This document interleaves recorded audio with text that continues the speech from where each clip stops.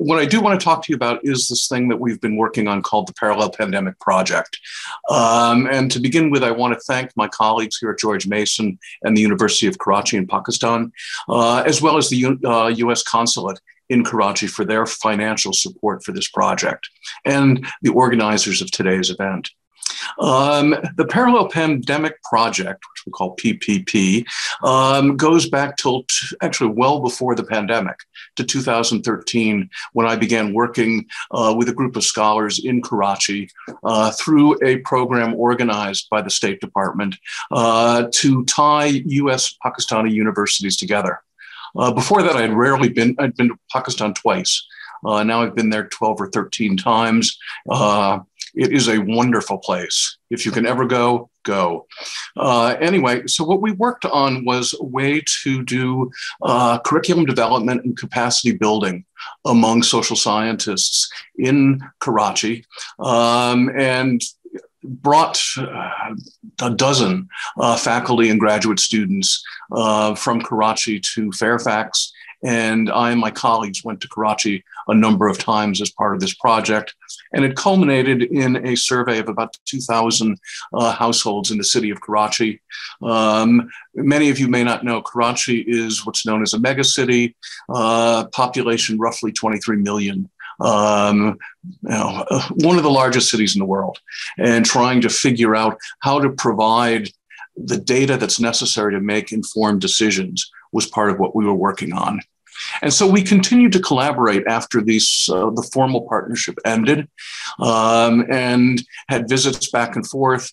And then as the pandemic began, one of my colleagues and I began talking amongst ourselves using Zoom, and realized, that this was, this is a once in a lifetime event, and hopefully once in a lifetime, and trying to think about what can we learn from this, and how can we, as we look at our two different societies, the United States and Pakistan, so very different, what can we learn from this?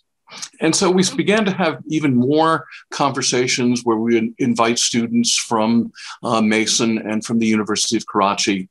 And as we had these conversations, the consulate in Karachi heard about them and said, why don't you come up with a formal proposal to us so that we can help support this endeavor? And that's what led to the PPP. It really had three aims. And it's still ongoing. The first was to use a comparative social science research framework to learn from COVID-19.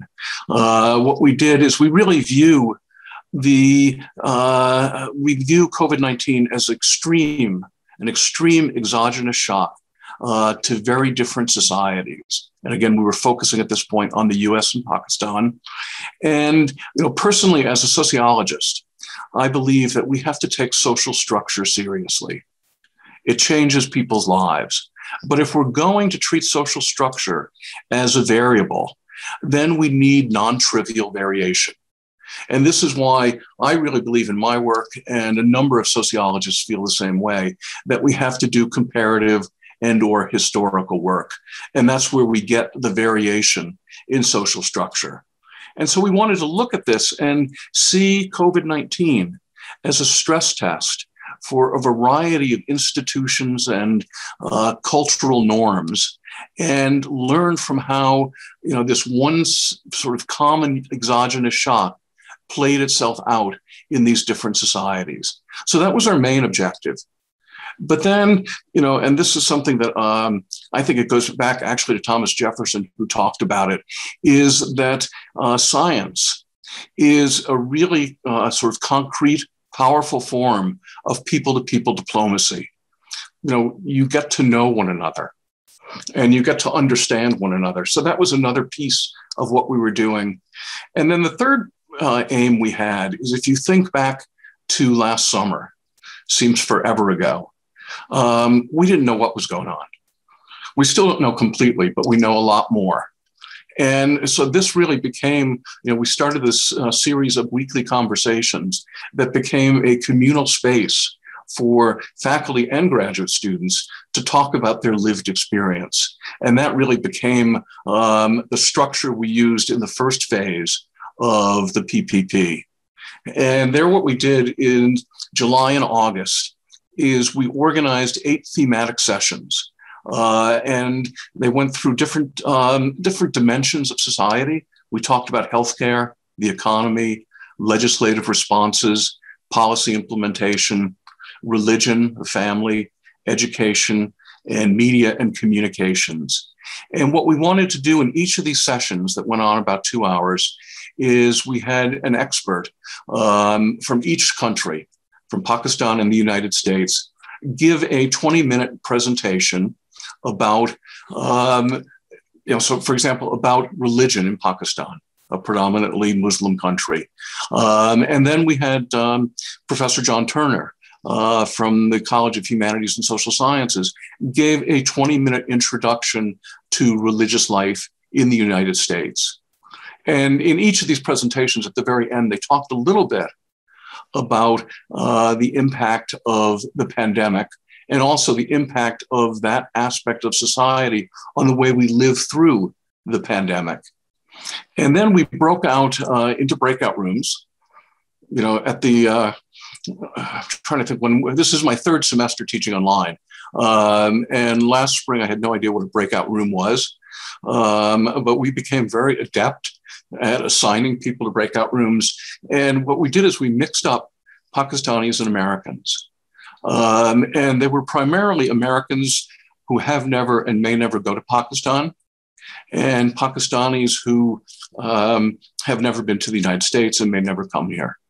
And they spent, about 20 minutes talking with one another, getting to know one another, and sort of sharing the lived experience of the pandemic. And then we came back together and kind of summarized what people learned.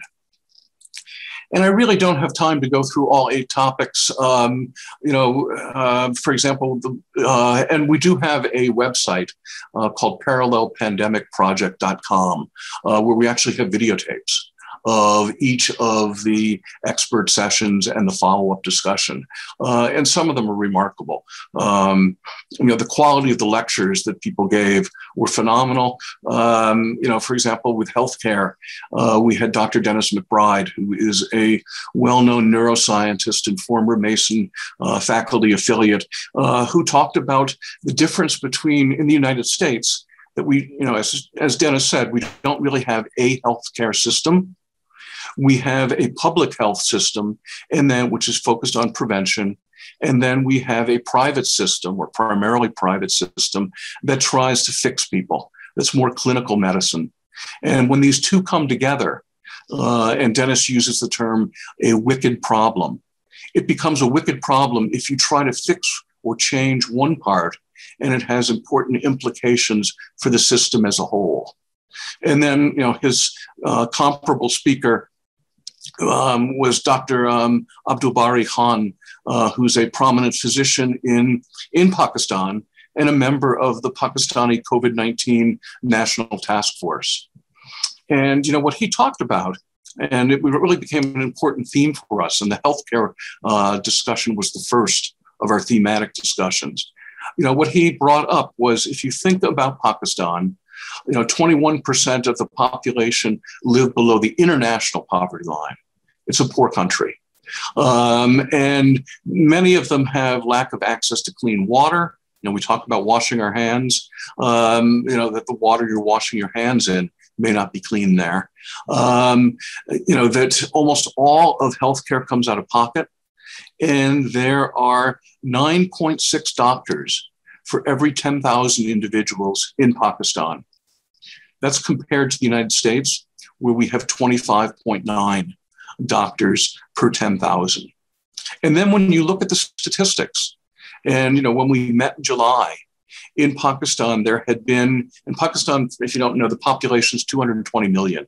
So 2/3 the size of the United States. And at that point, there were 5,709 deaths.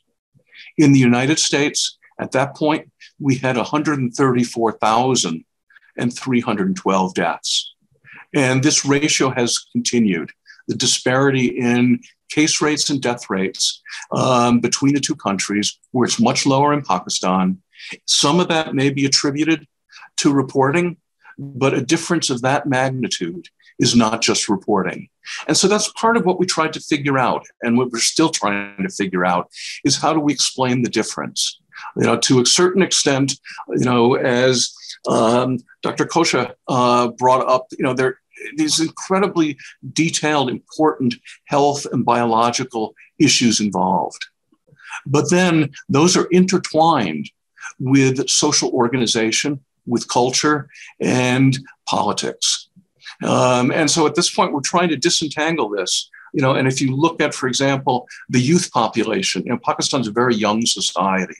The median age is about 23 compared to 43 in the United States. But the fact that you have such a young society is not unrelated to Islamic religious beliefs. And so trying to figure this out, or if also the fact that in both countries, public health measures are embedded in a political system. And so really that's what we're trying now as we move from this first phase, where we learned about different things and found some similarities and differences, that there are differences in that, Pakistan, as I said, is a very poor, very young society, at least compared to the United States. As we, and again, it's hard to remember, but a year ago, or a little more than a year ago, going into the pandemic, the US economy was on fire. We had very low unemployment. The economy was growing rapidly. In Pakistan, it was the opposite. The economy was really in trouble. And then there are certain similarities between the two countries. That both countries are federalist states, where there is a central government, a state government, and there are local governments. In the United States, this is an old tradition. It's been around for 200 and some odd years. Pakistan was formed, and again, a lot of people don't know the history of South Asia. Pakistan was created in 1947. And has had a very volatile lifetime as a nation. And so thinking through, there have been 3 coups in Pakistan since its creation, and that seemed very distinctive. But then if you think about January 6th in the United States, where we had an insurrection, that the political circumstances all come into play. And so as we think about sort of what are some of our takeaways, and as we're entering now, what we did over the summer, we called phase 1. And now we're beginning with phase 2 of the project, where we've split ourselves up into 5 or 6 different teams, US and Pakistani, and a combination of graduate students that the US State Department has provided stipends for. They're not great, but there's a financial incentive for our graduate students and the Pakistani students to work with us as we develop formal research proposals, ways to go to places like the World Bank, the United Nations, the Gates Foundation, to try to say, this is not the last global crisis we're going to face. COVID-19 really should be a wake-up call, and that we have to figure out how our global society addresses global problems and comes up with global solutions, and do so in a way that recognizes that not every society is the same. That the decision-making capability, the culture that's supporting the decisions made by policymakers is very different. And how do we coordinate that and think about ways to get sort of global cooperation and collaboration among states with very different forms of government and very different education systems, very different economic systems. And so really what we're trying to do is think about how we can move forward. As a couple of the speakers previously have said, what lessons have we learned? And what we're focusing on is what's the impact of social structure, the parts of culture and the way our societies are, the way they're organized, that either mitigate or exacerbate something like COVID-19, and to think about, as we move forward, what's going to change? What's this new normal that we're talking about? What is it going to look like? And Provost Ginsburg was one of our speakers on when we talked about education. And one of the things he brought up is a very simple, broad model, is that when you have some disruption, there's adaptation, and then there is acceleration. And the important thing to realize, though, is, and this is what I think we learned from looking at different cultures, is that this does not happen with a blank slate. That the process of disruption and then adaptation is based on the organization of a society when it happens. And that's then going to influence the acceleration and adaptation that follows. So for example, we had remote learning before COVID-19. We had telework, we had telemedicine. And now these have moved into a whole different scale. And that's true in the United States, but perhaps not in other cultures.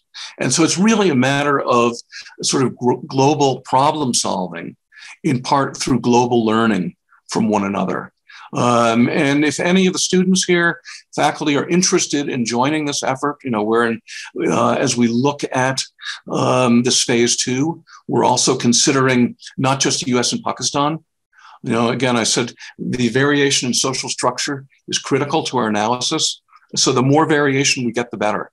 And, we are a very open group. You're welcome to contact me at jwitte@gmu.edu and join our conversation. So wishing you the best for the rest of the afternoon.